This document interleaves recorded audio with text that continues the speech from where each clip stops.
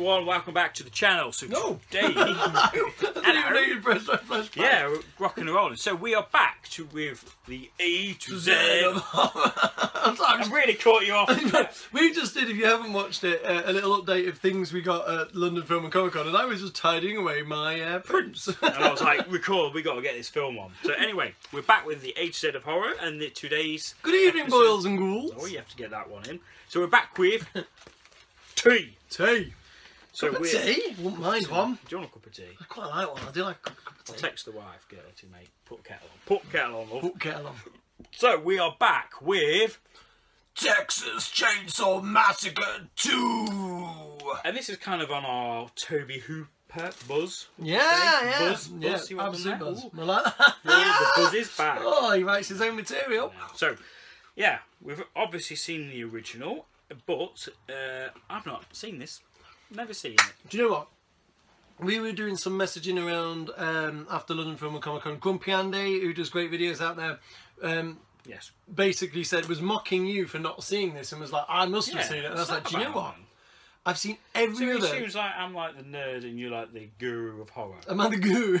Well, Randy's obviously seen it. But do you know what? I haven't. So and I've seen every other Chainsaw version apart from number 2. And I don't know why I've never seen number 2.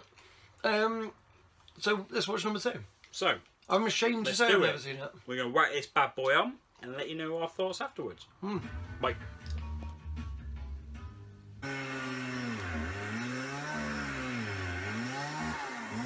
No, that's a good ending. Right. To the music. Oh, there's a lion. MGM. Oh, I miss right, MGM. so we're back from watching The Texas Chainsaw Massacre 2, widely referred to as TCM2. Is that the acronym? Yeah. TCM2. Right, so we've watched the first time this evening the Texas Chainsaw Massacre 2, our release. I'll just say our release in case they watched the video and see that we're plugging their product. But yeah, Texas Chainsaw Massacre 2, the sequel, 12 years, sequel, loosely. I'm going to use that term loosely, but it's. Are we going to hit this up right now?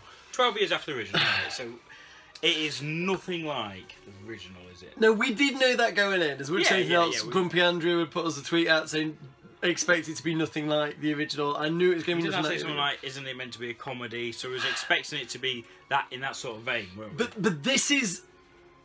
Okay, if you take the Texas Chainsaw Massacre and you said, let's make a sequel, nowhere ever is this a sequel to the Texas Chainsaw Massacre. It's not the same in tone, it's not the same in continuation of story, it's not the same in... there's nothing the same apart from it happens to have... You couldn't write a sequel more opposite if you sat down and had to write a sequel to this. This was like fan fiction made for a joke by some people that liked the original.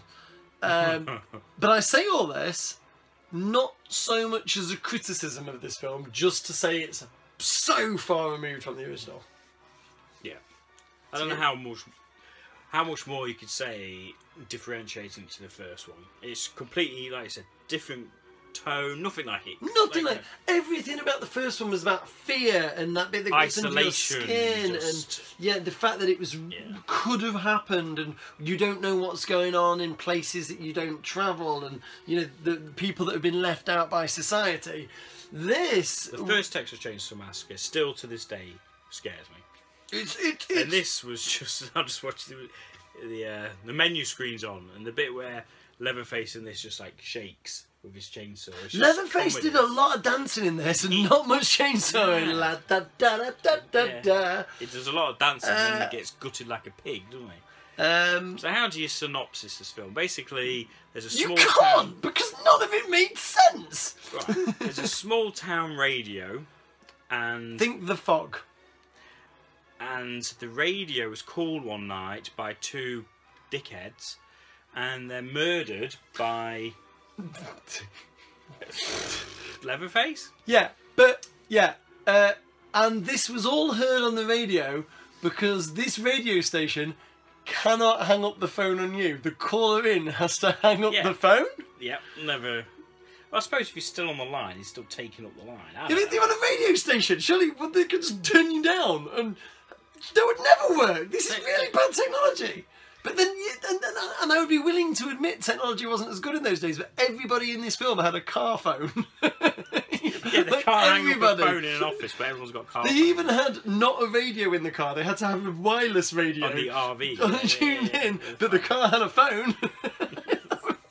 Yeah, it's completely out there. So then, well, I said cop, but I think I'm wrong with that statement. Dennis Hopper's. He looked like a sheriff. Dennis Hopper looked like a sheriff. He looked like a badass sheriff. Yeah, but he wasn't really, was he? No, he was kind of underwhelming. I found his character.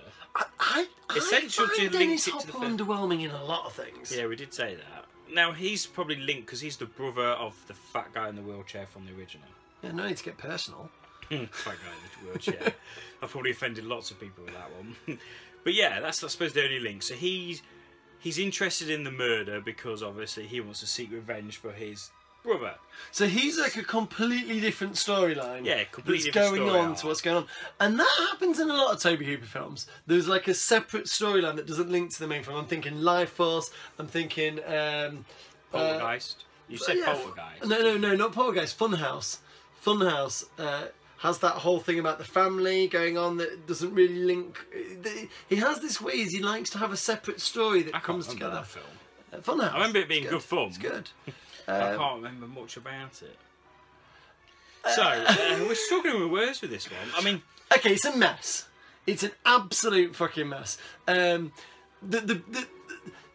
woman makes every decision that makes no sense to go to places to get her killed, to want to get out of them. It makes no sense. The Leatherface and the family that he's with make no sense. The actions of everybody make no fucking sense. This film is absolutely stupid as fuck. And I loved it. It does. When she's running, when she's following him, and then why? We were like, what are you doing? What is the point of this? What is the point? Why didn't she just go? But this reminded me very it facilitated it, didn't it? Yeah. It facilitated the inevitable. It set a tone, even in the opening music. Even when the opening credits, you're like, "Oh my god, this is." I said it felt like Ozploitation. It had a weird. It reminded me of. You talked about. It reminded me of early like Peter Jackson. You can see lots of big name directors and lots of horror fans love this film. I mean, Rob Zombie obviously has taken lots of the aesthetics from it. You can see that in lots of other people's work. But it's so out of time. It's so hard to place in. I mean, if you were... We were trying to place the year. It was 86, wasn't it? It was 86. This came after Tobe Hooper had made, like, Poltergeist. A year after Life Force. Yeah. And it just seems so interesting as where was horror going. This was out and out made to cash in on the name and be an over-the-top gore film. And if I'm honest, both those two elements work really well. The gore, although not scary, was fun, silly, over the top.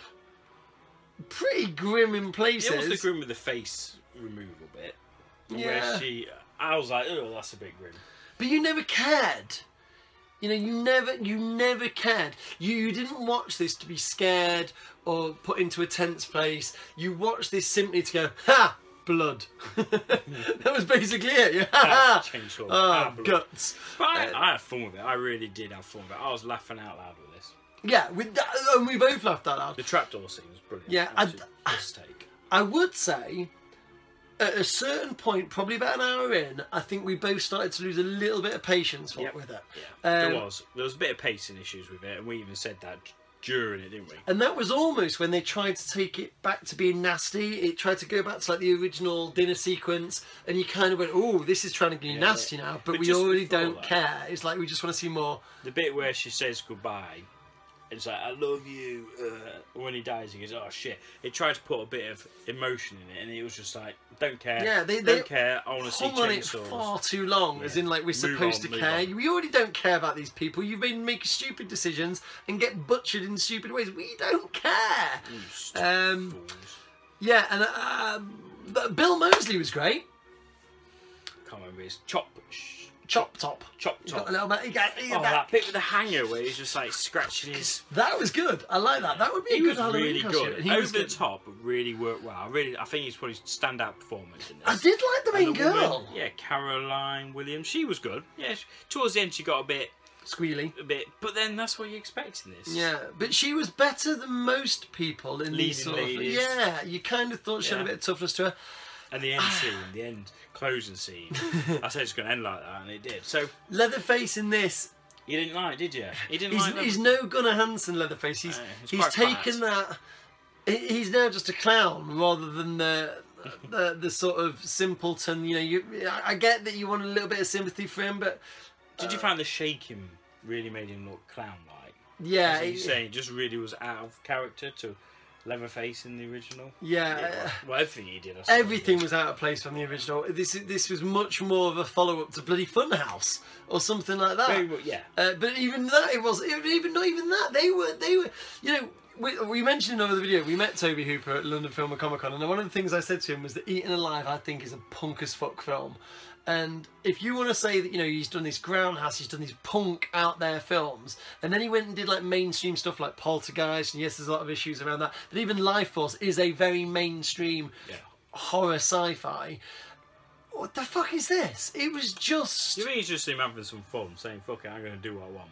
Yeah, and I think that's what he said to Cannon as well, with it being a Cannon movie, and I don't think they were very happy with it, but yeah, a messy good time. I enjoyed it. I had great fun with it. I'd watch it again. I'd definitely. I'd love to watch it at night with a few beers. Funhouse. Double header. This was Bad Taste, or something like that. That was where it really. It's definitely got rewatchability. It's one of them films I can rewatch again. I reckon it'd be better on repeat viewings because the bits which we were dragging, you wouldn't have to pay attention to because you already know they don't going to make any difference to the plot. So you could like drift in now. Yeah, good background movie, I would say, in the future.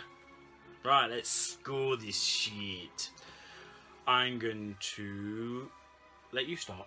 Right, bearing in mind that our scoring system is 3 means it does what it needs to do. 3 is a good score, 4 is above average, 2 below average, 1 shit. Have we given any 5s yet in this? I think we gave Lost Boys a 5. Did we? Yeah. I think I'm going to give this a 3 because I think it although it didn't do what I wanted it to do, what it did do well. If that makes sense. I wanted it to be a very different film, but when when it showed its hand right at the beginning, you went, fair enough, this is what it's going to be, and it was that film, and it did it well.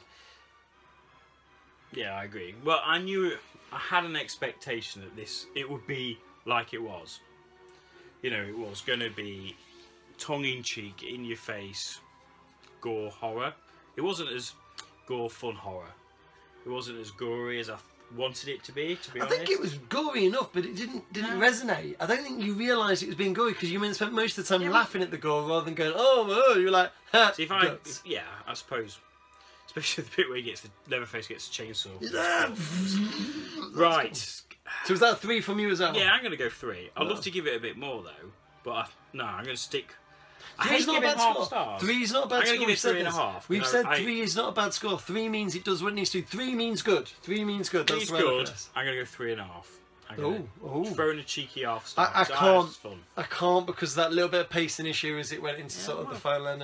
Can't do it. No, I really enjoyed it. It was good. 3.5. So that's T. Done. What was after T? U. No. T. What's the alphabet? T, A, B, C, D, E, F, G, H, I, J, K, L, M, N, P, Q, R, S, T, U, V. U. T. U. I've got. It's late. Right. U. We'll be back with. Oh my god! I can't think of it. The Umbrella Man. I don't know if that exists. If not, we should make it. I've got one. Oh, he's got one. He's got one. He's gonna keep it as a surprise. 90s one, I think. Ooh. Don't know, but I'm rubbish at this game, so. So we're going to go. Thanks for joining in. If you bothered, thanks for watching. Hope you enjoyed it. Comments below.